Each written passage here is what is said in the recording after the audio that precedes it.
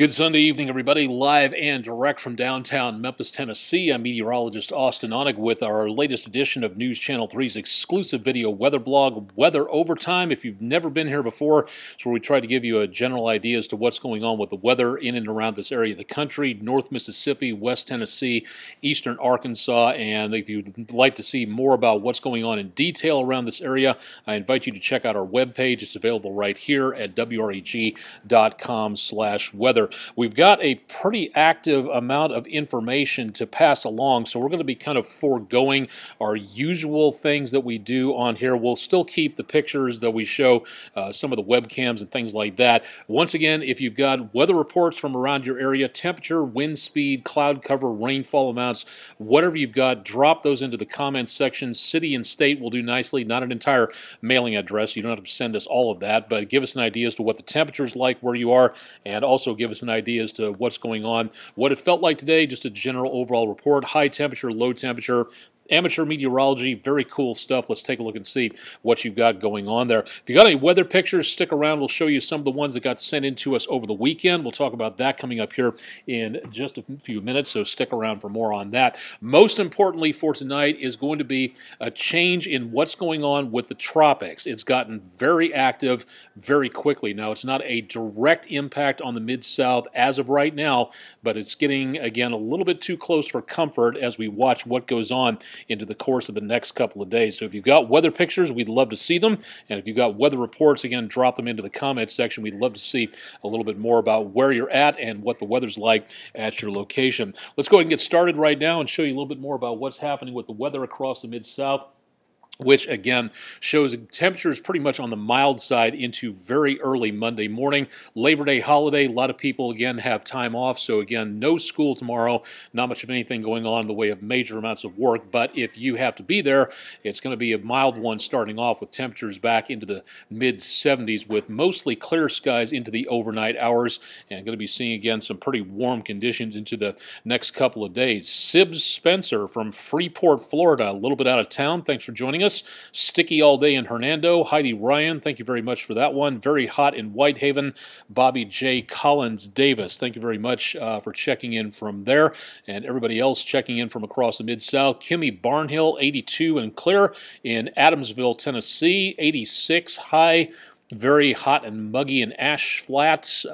Debbie Moore, thank you very much for that one. Joyce Brown, we'll take a look at the forecast for Clarksdale and the rest of the Mid-South. Eddie Goss, welcome to the show. Former production department here at News Channel 3. Very nice all-around guy. Thanks for joining us, Mr. Goss, for tonight. And also, again, some cooler weather possible. We'll talk about that in the forecast in just a little while. Well above normal today, high back in the lower 90s. Regular temperature at this time of the year, mid to upper 80s as we head into the early part of September. These numbers start sliding by just a little bit. Record high 101 set back in 2000. That was a very hot year. 70 the average. 74 is where we wound up for today in Memphis, and no rainfall to report across much of the area. For tonight, again, looking across the Mississippi River, the lights of West Memphis, Arkansas, sunset fading across the river, and some very nice stargazing tonight as the skies begin to clear out by just a little bit. Matter of fact, you can see Venus in the southwest skies, and right about this area here in about another 30 minutes or so, you should be able, if you look carefully and you're far enough away from city lights, you might be able to see the Chinese space station passing overhead. We'll talk more about that coming up here in just a little bit. Rest of the evening tonight should be looking at mostly clear skies. Again, welcome to everybody who's checking in from across the Mid-South area, and thanks to everybody for checking in for right now. Katie Casey, any bad weather in Senatobia? None at this time, and nothing showing up on Storm Tracker 3S radar at this point. We do have a few thunderstorms popping up again from time to time. Heaviest weather by far is right around the Clarksdale area, just south of there. Some thunderstorms taking place just west of Tutwiler and moving back to the northwest. Let me get some of that storm tracker information out of there real quick, and we can see a little bit more about what's going on. Also back into around the area of Senatobia, we have a brief thunderstorm taking place on Storm Tracker 3S radar, but just a couple of lightning strikes. Again, little, if anything, in the way of major amounts of problems out there, so good news. And most of everything here Now that the sun is down, all this will be dissipating as it moves out of the picture, so we shouldn't see too much of anything else taking place at this point in time, so good news on that. Back into the area of the Gulf. If you're traveling, a lot of people heading to the Gulf for a last-minute vacation. Next couple of days is going to be very important to check out the weather. Tropical storm watches have been posted for the Delta, back from Mobile all the way into south-central Louisiana for the approach of a tropical depression, or it will be in the next couple of days. We'll talk about that again in just a few minutes. Heat index temperatures already and still back in the upper 90s on live real-time WeatherNet 3. If you'd like this information from these sites on your computer system, go to this website address and click on the WeatherBug icon for more information about what's going on with weather into and around the Mid-South. Kevin Ratcliffe from Chattanooga, sounds good, and say hi to my friend Ellen Nessheim and her family who live around that area. Haven't been back to the aquarium there in quite some time. Lake Cormorant, Sarah Cody Payne, welcome to the show. Very heavy rain in St. Pete. Deborah Campbell Lejeune, say hello to my wife's aunt and uncle who live in and around that area. Thank you very much for that one. Doris Tolson, bad in South Haven, not at this point in time. Elsa Williams, raining crazy all of a sudden in Clarksdale. A little bit of rain with a thunderstorm moving on through, but otherwise nothing severe at this time. Running the numbers into tonight, again, through News Channel 3 at 10, we could see a few isolated showers and thunderstorms passing on through, but that should be about it for the area right on into tomorrow morning. So if you have any plans for outdoors, this is what we're going to be looking for. Pretty warm and humid. Temperatures back in the 70s across much of the Mid-South tomorrow morning. Through tomorrow afternoon, not a lot going on. Again, could be that isolated chance of a shower and thunderstorm across the Mid-South.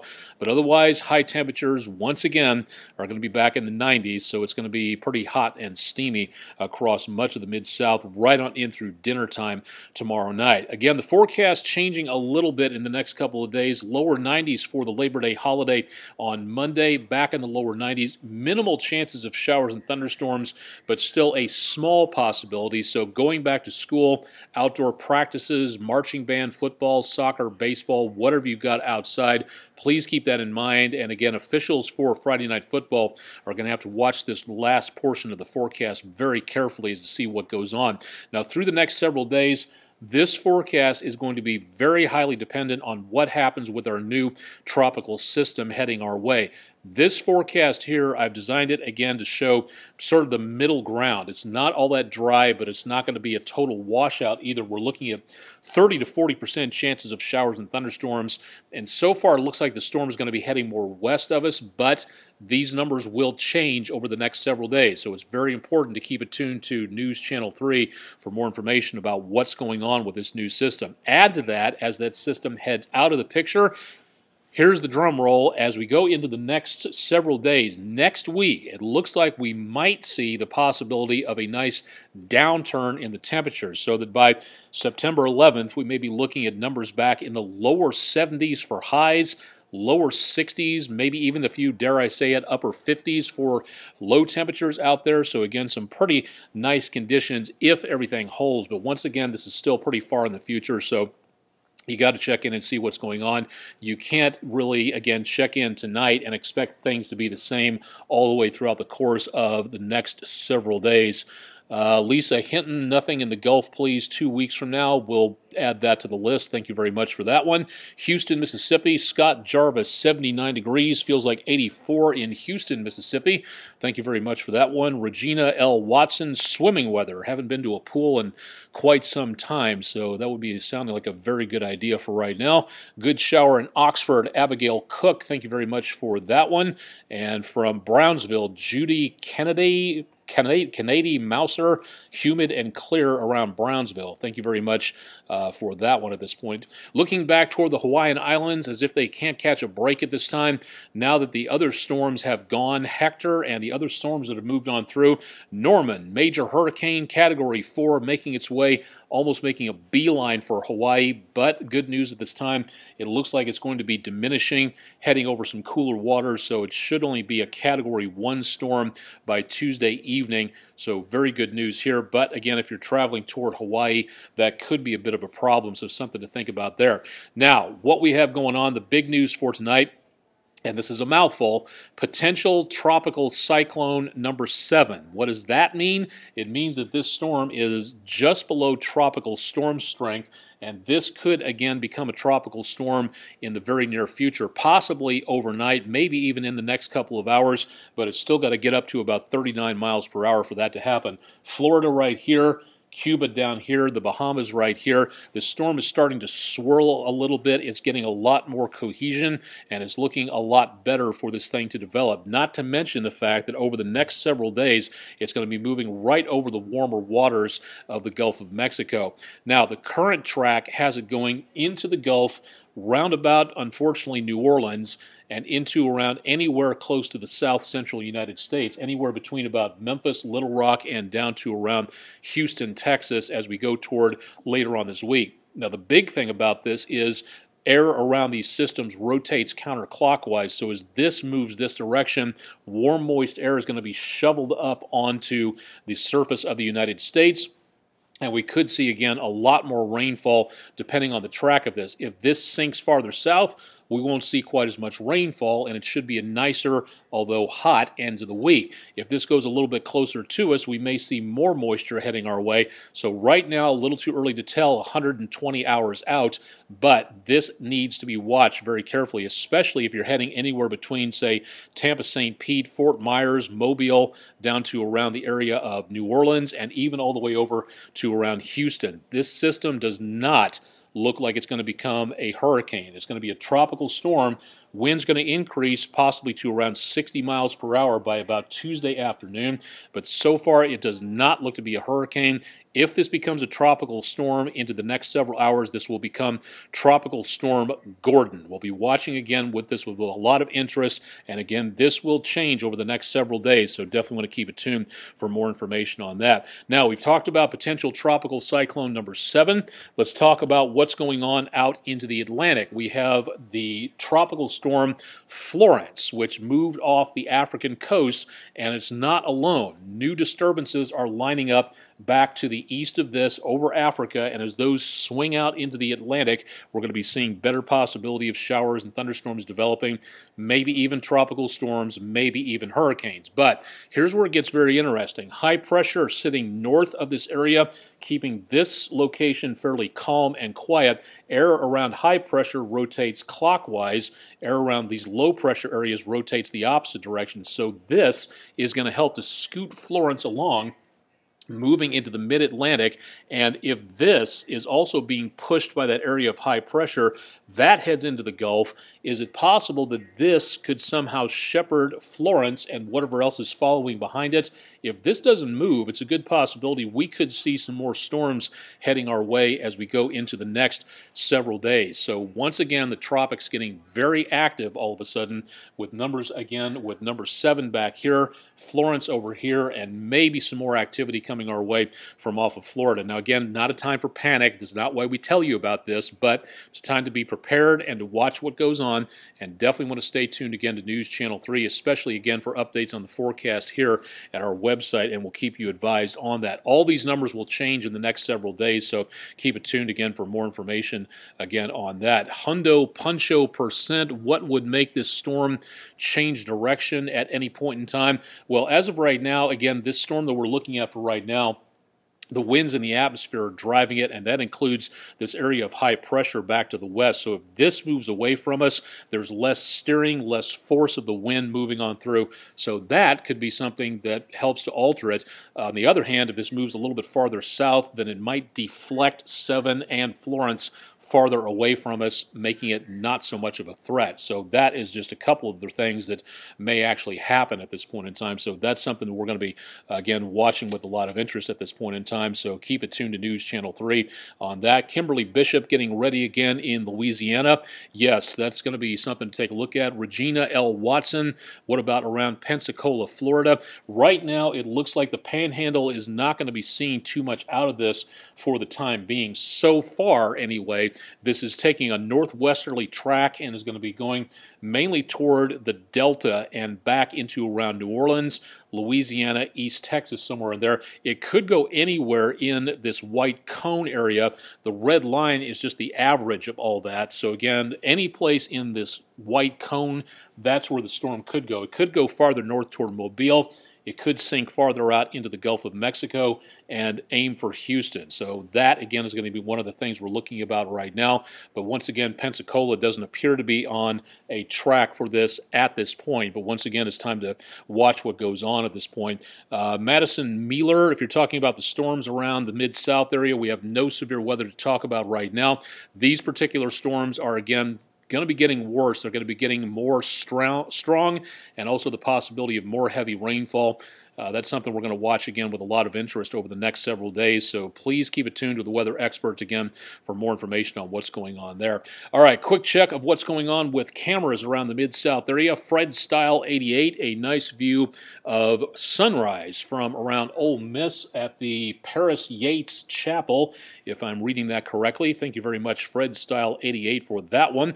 James R. Gullidge, nice view of some of the flora and fauna around Humboldt, Tennessee, with a high of 89 degrees up that direction. And Deborah J54 picking up a nice view of Bright Star Sirius. Nice view from early this morning around Humboldt, Tennessee. So Deborah J54, thank you very much again for that one on there. If you've got weather pictures we'd like to be able to see, again, them and tweet them along to everybody else. So please send your pictures along at Aonic_WREG3 at this point in time. And again, this is where we're seeing a great opportunity for you to get your pictures out there, some wonderful photography into around portions of the Mid-South. Charles Edwards Stanton, why is Milwaukee getting a severe storm, I'm assuming, right now? It's the same front storm y'all having. Well, again, not every single storm in every single storm system is going to be severe. You're going to have more severe weather at one location than the other, and again, not going to be storms that are going to be severe all along a storm system or along a cold front. A couple of them could be, maybe a lot of them could be, but not every single one of them is going to be. So that's the way that the atmosphere kind of mixes up on things like that. Trendy Billet, when can we see the Chinese space station? Here's what we're looking at. Again, a few clouds left over out there, so we marked it as partly cloudy, and this is not going to be like the International Space Station. It doesn't have quite as many solar panels reflecting that sunlight down to Earth, and it's going to be at a low angle in the sky, so this is not going to be a bright pass. It's going to be best if you see it from out away from city lights. So this is going to be, again, relatively dim. Southwest sky, you're going to have Venus down that direction, passing by Jupiter, passing very close to this yellowish dot about 1 billion miles away in our solar system around Saturn, rising in the southwest about 8:33. It's going to be a semi-bright point of light. You may have to use some binoculars to spot for this one, and it should be rising into around the southeastern sky, going just above Mars, also very bright in the southeast, before it's going to fade away around 8:38 later on this evening. So again, southwest sky at about 8:34. That's roughly about 12 minutes from now. So if you have a good clear view of the southwest skies, you might be able to see this. But again, a few clouds out there, and this is not going to be the brightest satellite for the sky tonight. But unfortunately, that's about as good as it gets. So good luck with spotting this out there. Wave to the astronauts up there, and again, take a look around. And we'll feature more of these coming up in the next few weeks, so stay tuned for more on what's out there with News Channel 3. Catch my forecast throughout the rest of the weekend on Country 92.5 and Oldies 102.3. And, of course, I'll be back on with Bob and Josh coming up bright and early Tuesday morning. Not tomorrow. They're going to be off for Labor Day, so stick around for more on that. Haley Tinius, yes, the tropical depression could bring some stronger weather to our area, but right now the Storm Prediction Center does not hold any threat for severe weather in the Mid-South at this point, but that could also change in the next couple of days, so thanks a lot for asking that. 84 degrees, Don Oswald in Hernando, Mississippi at this point in time. Facebook user, what does satellites have to do with weather reports? Quite a lot to give us an idea as to what's going on from an eye in the sky up in space.